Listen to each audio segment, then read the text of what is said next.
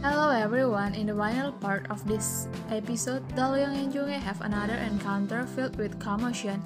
Junghae accidentally steps on Dalyong's foot, triggering a memory of their previous fight.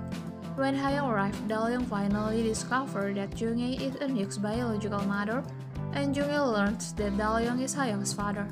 They continue to argue incoherently until Hayoung intervenes by revealing that she is pregnant. Both Dalyong and Junghae fall silent as they see the ultrasound results, confirming that the child Hayoung is carrying belongs to Eunhyuk. In another scene, Sunwoo and Eunseong are featured.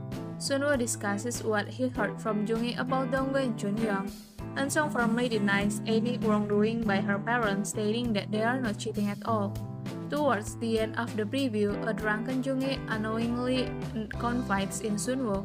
She mentioned how beautiful and handsome Sunwoo was when she first saw him, noting that he just about to walk or was learning to walk at the time, as he was only 2 years old. This is where Sunwoo begins to realize that he is not Junghae's biological son. Okay everyone, that's the preview for this time and thank you for watching my video.